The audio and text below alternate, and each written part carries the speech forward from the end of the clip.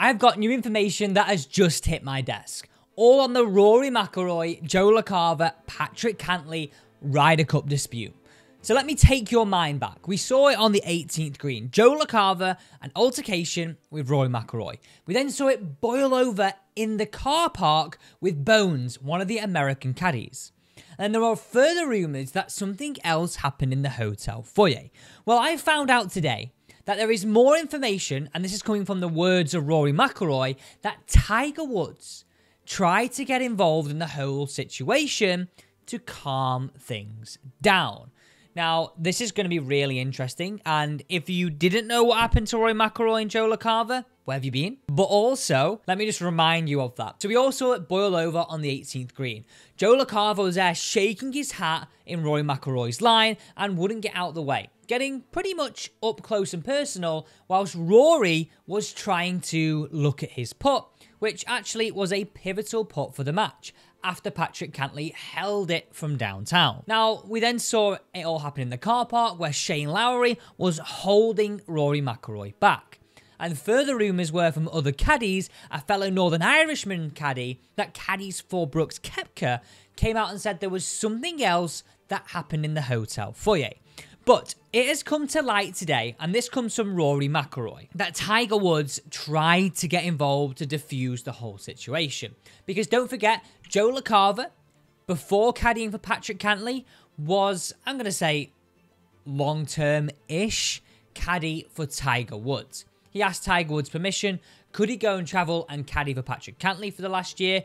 Tiger, obviously being injured, said yes. Now, interestingly, will this affect Tiger's decision going forwards? Maybe, maybe not. Let me go through exactly what Rory said here. McIlroy said, "My relationship with Patrick Cantlay is average at best. We don't have a ton in common, and we see the world quite differently. Joe LaCava used to be a nice guy when he was caddying for Tiger, and he's caddying for that dick. He's turned into a ...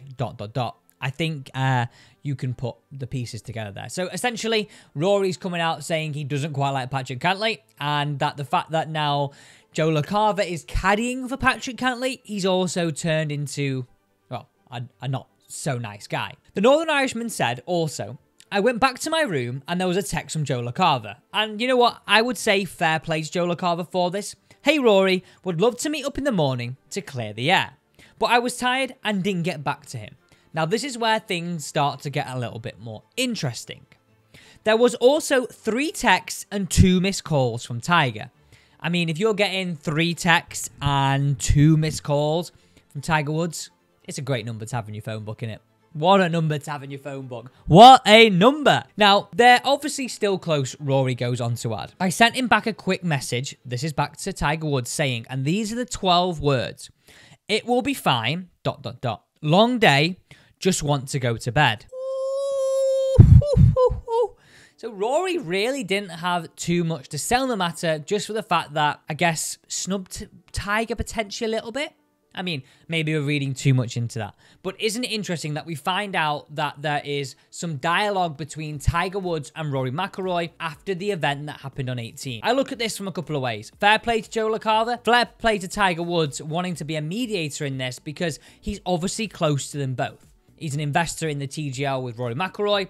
He's obviously close with Joe LaCava in terms of their relationship on the golf course and possibly off the golf course too. I just find it really interesting how Tiger Woods sent Rory McIlroy a text message. Don't you?